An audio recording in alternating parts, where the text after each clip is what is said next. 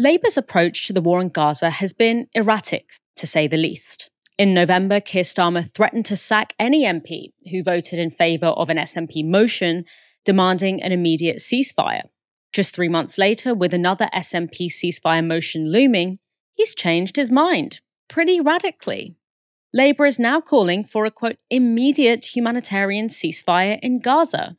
So why the change in approach? Shadow Foreign Secretary David Lammy gave this explanation.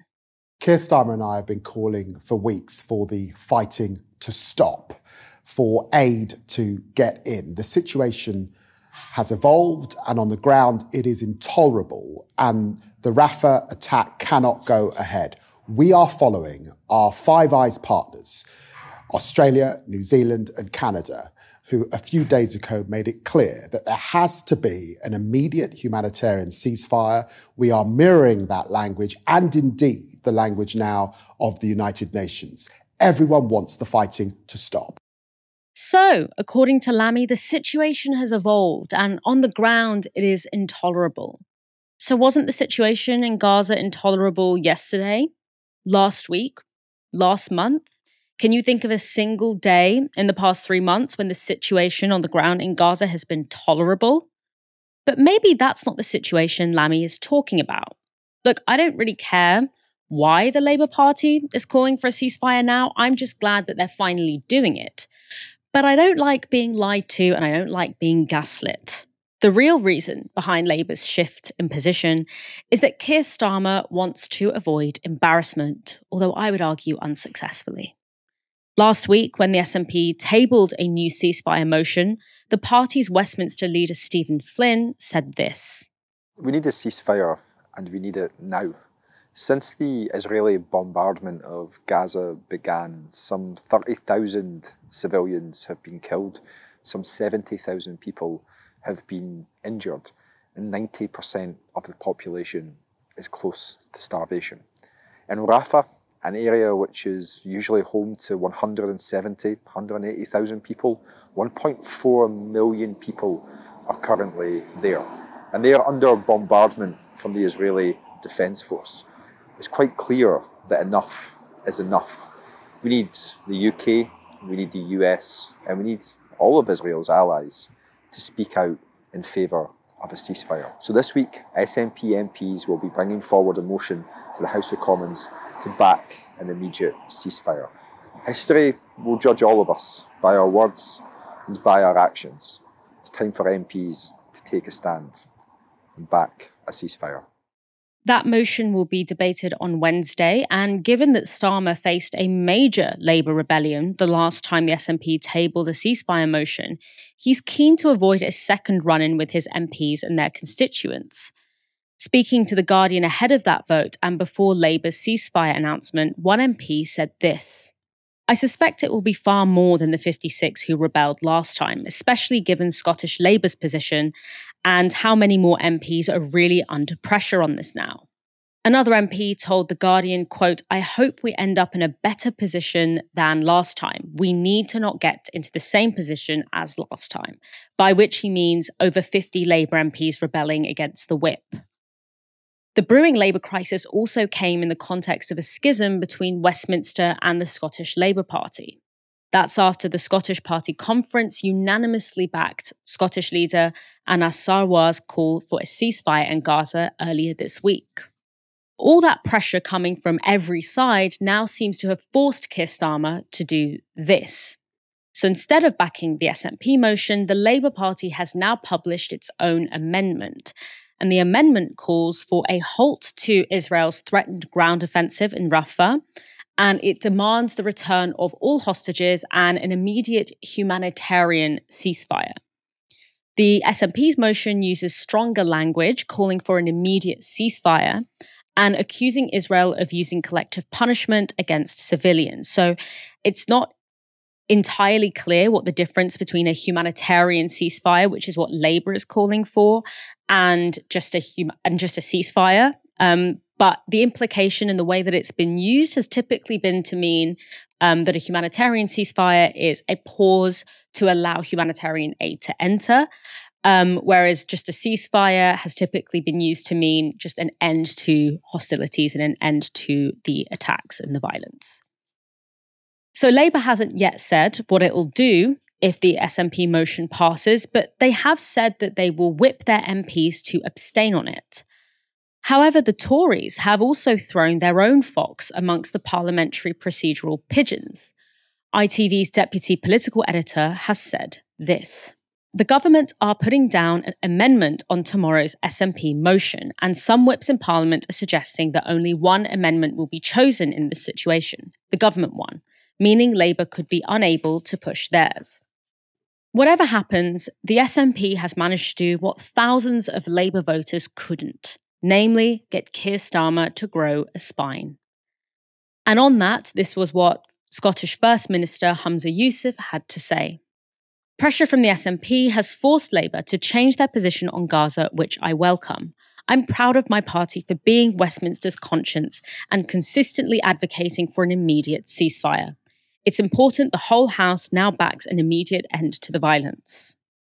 Michael, what do you make of Labour's attempt to continue to play politics at this juncture, especially when the stakes are this high? Yeah, I mean, I think you're potentially being too kind to Keir Starmer when you say he's grown a backbone. I mean, I know you weren't showering him with praise in this segment, but I mean, I don't think we've even gone that far. So the difference between sort of the SNP motion and the Labour motion, yes, there is this word humanitarian ceasefire as opposed to just ceasefire. And there's also the Labour motion appears to put loads more conditions in. So it's a very long motion, and it says, we want an immediate humanitarian ceasefire. We want Israel to be assured that an event like October the 7th can never happen again. We want da-da-da-da-da-da-da-da-da-da. And what that seems to mean is that if you don't have all of the clauses met, then Israel are justified in not bringing about a ceasefire. And what does that mean? Obviously, we would all like Israel to not be subject to any kind of October the 7th style attack again. I don't think many people think it was particularly productive and innocent people died, right? But Netanyahu would argue that's the whole point of this war. So he would say, I am still going to continue to bombard the entire Gaza Strip because that's the only way to make sure that Israel or Israelis are never fearful of a kind of October the 7th style attack again, right? Now, I would say, October the 7th was only able to happen because their border control was all shifted to the West Bank to defend their settlers, and because there is a conflict in the first place because Israel haven't agreed to any kind of Palestinian state. But Netanyahu has a very different position. And so he can, I don't think Netanyahu is reading Labour motions in the House of Commons, but if Labour were the government and they were sort of putting this to the UN, for example, then Israel could say, fine, we also want a ceasefire, but we can't call for a ceasefire or we can't bring about a ceasefire until Israelis can be absolutely assured that October the 7th can't happen again. So basically, by making a short motion, which the SNP put down, into a very, very long motion, what the Labour Party have done is give the Israelis loads of get-outs. Oh, yes, of course, everyone wants a ceasefire, but we'll only have a ceasefire once Hamas release the hostages, once Hamas are essentially destroyed. All of these, thresholds that frankly aren't going to be met unless Israel also gives up something in return. I suppose this also sort of feeds into this idea of is the ceasefire a humanitarian ceasefire or just a ceasefire? And I suppose the humanitarian ceasefire, that to me suggests Israel's war is legitimate, but the costs have become too high. Right, so war is a legitimate way for Israel to try to achieve its aims here, but the cost is too high, and therefore let's have a humanitarian ceasefire. Whereas my position essentially is that this is not a legitimate war, right? It's not legitimate to say, well, they've taken some hostages, so therefore we are going to destroy all of their hospitals, all of their cities. To me, that's an act of collective punishment. So we don't just want a ceasefire for humanitarian reasons. We want a ceasefire because this war is unjust. And I think that does have practical implications as well, because essentially, I think what Labour is suggesting is that war is still a legitimate means for Israel to achieve its ends. Now, I say everyone should put down the guns right now, and things will still be unresolved. Hamas will still have the hostages. Israel will still have shed loads of Palestinians who they are holding without trial. There's going to have to be some negotiations for swaps there. Israel will still be blocking any kind of Palestinian state. Maybe they're going to have to offer that to get some of those hostages back, right? So there will have to be negotiations.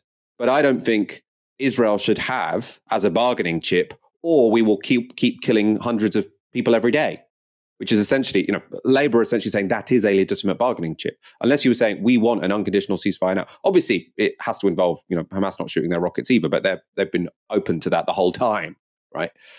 By calling for an immediate ceasefire, what you were saying is that a negotiation needs to happen, and we will keep killing 100 people a day is not a legitimate bargaining chip to bring to that table.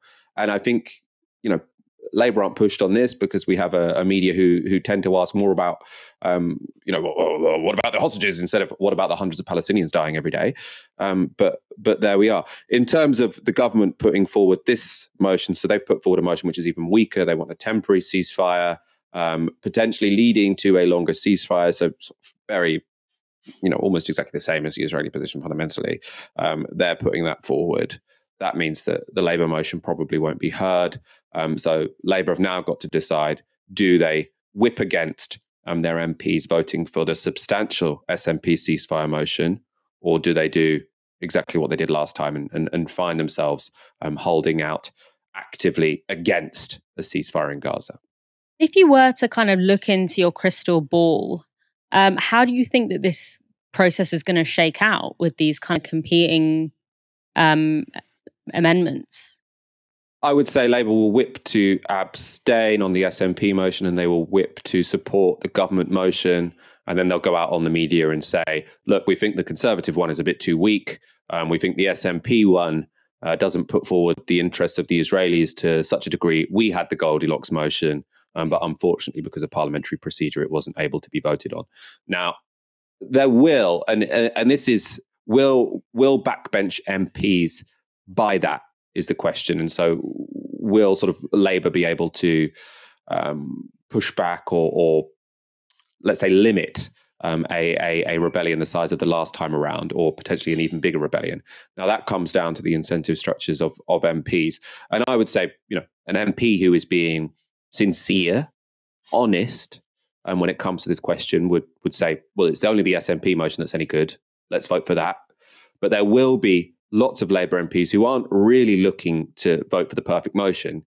They're looking for something they can go back to their constituents and say. So lots of Labour MPs have constituents who are very passionate about this issue. So they're not going to be looking, which is the best motion. They're going to be looking, can I sell what Keir Starmer is telling me to my constituents?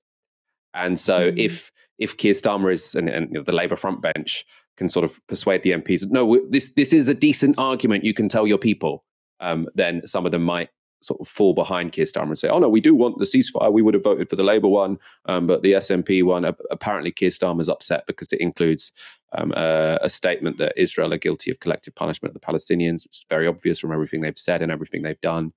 As I say, we need to be clear that a legitimate and normal response to hostages being taken isn't to kill 30,000 people. Right? I think we have normalized this. Oh yes, of course they've destroyed all of the cities of Gaza and killed 12,000 kids because Hamas took some hostages. Yes, taking hostages is wrong, but this is, if you look at sort of the history of, or the modern history of warfare, let's say, sort of destroying cities, the ransacking of Carthage. This might be how war worked, 2,000 years ago. But if you're looking at modern practices of war and what we should consider normal, then destroying the homes of 2 million people because a couple of hundred hostages have been taken, that's not a normal response. And I think it has become part of political common sense, at least if you listen to, the Labour Party, the Conservative Party, the President of the United States, that this is a normal thing to do. And it's not. That is collective punishment.